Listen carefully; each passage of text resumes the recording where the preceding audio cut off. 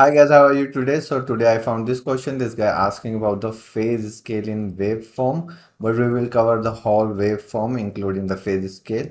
And I have already created some patterns using waveform. So this is how you can use waveform to make these cool pattern and also using waveform for the colors.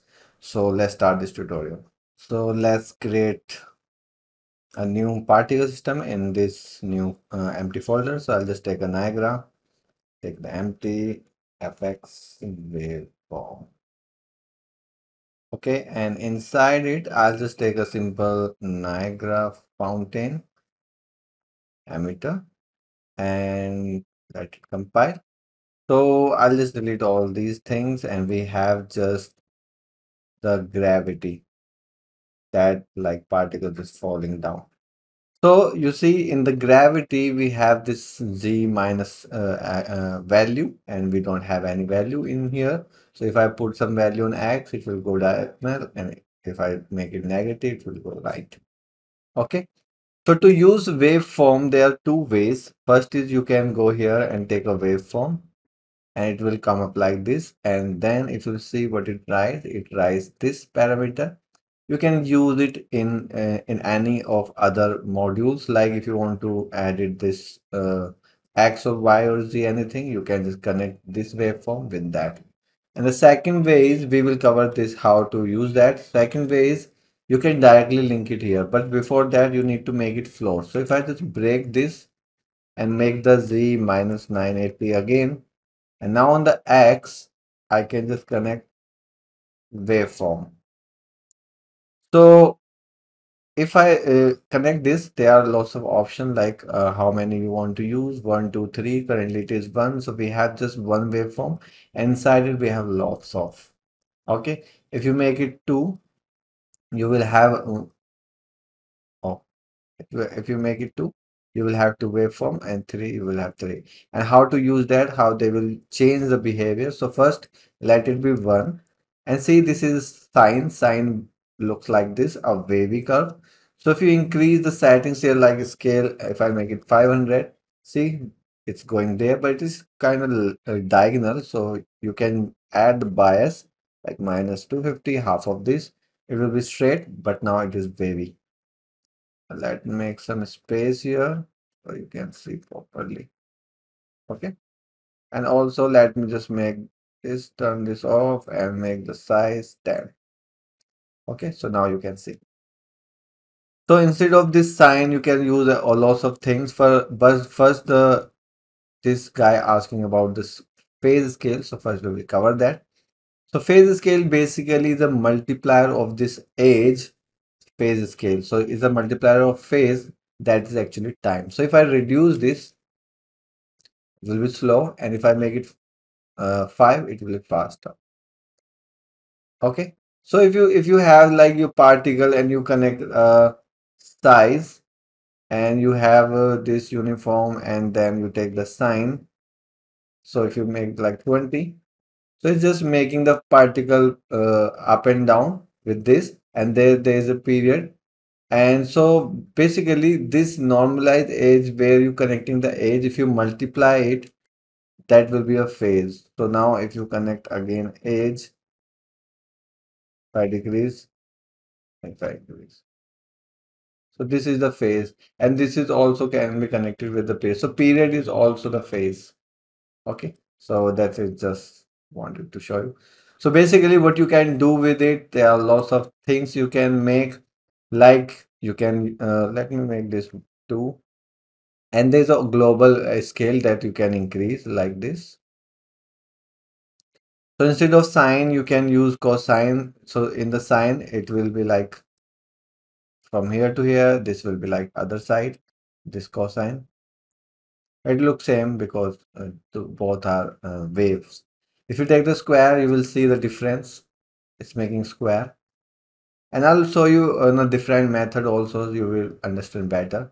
And if I say I have a sawtooth, see how it's making this wavy kind of thing.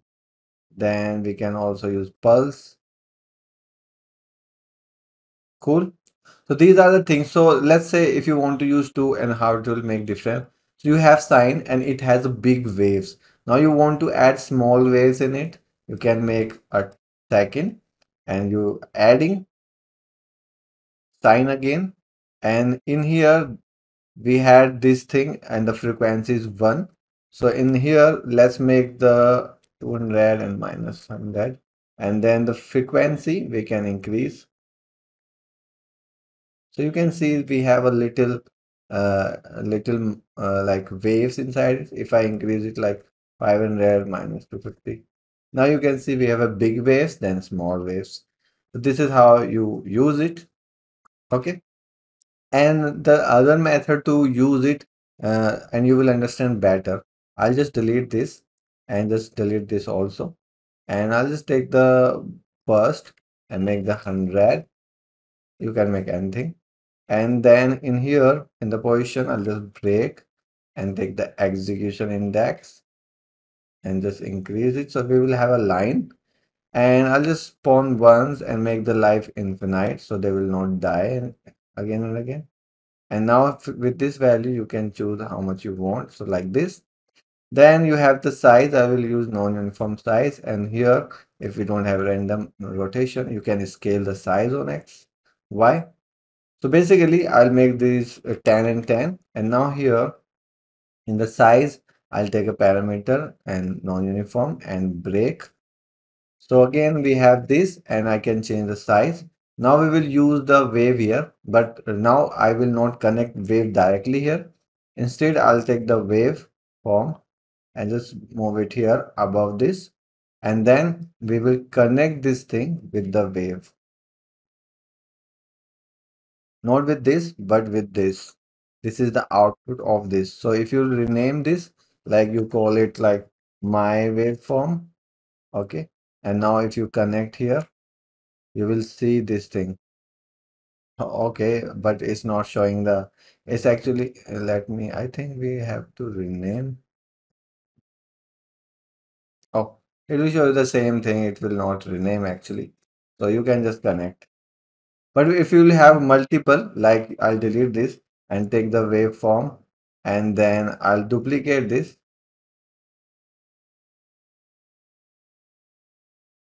Why it's not? Oh, my PC just stuck.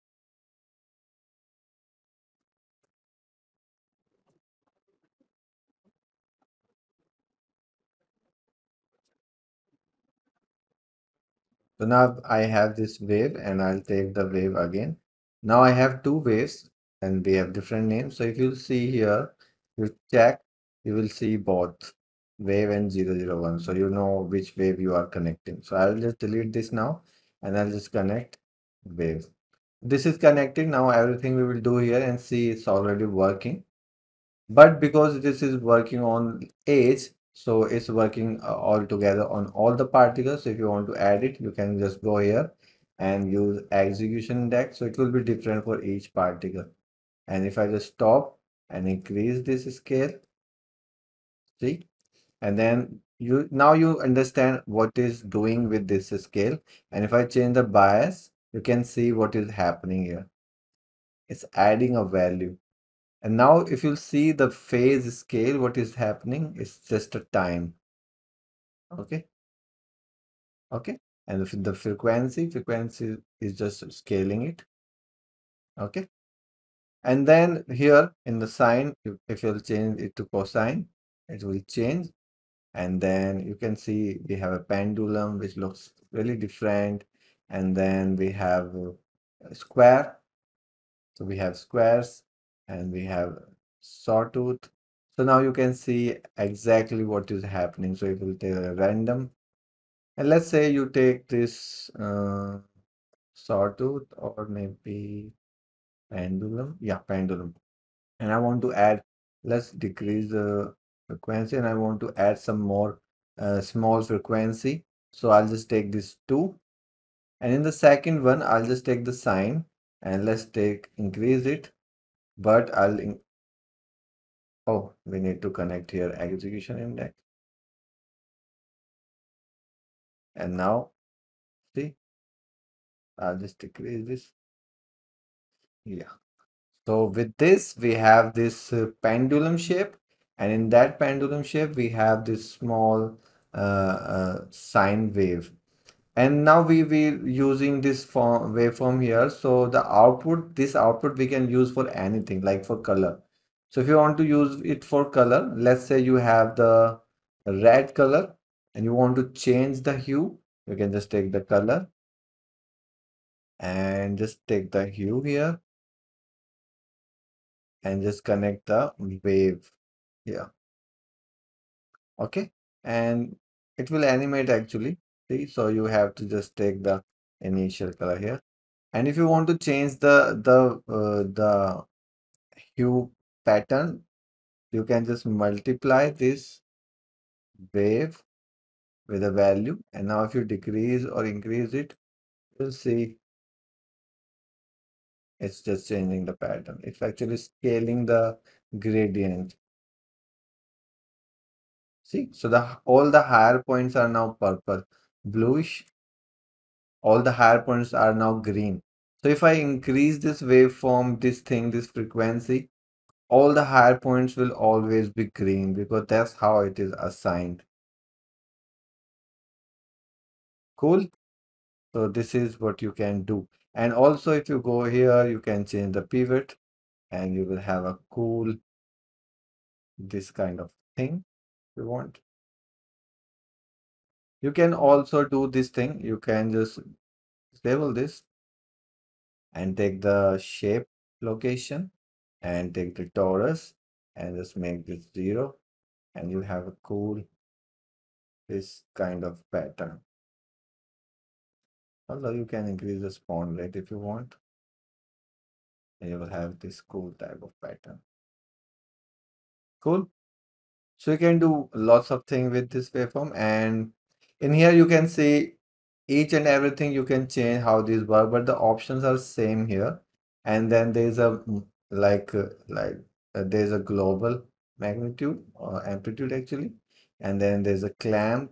I'll show you how this works. So I'll just delete this and just break this again and execution index.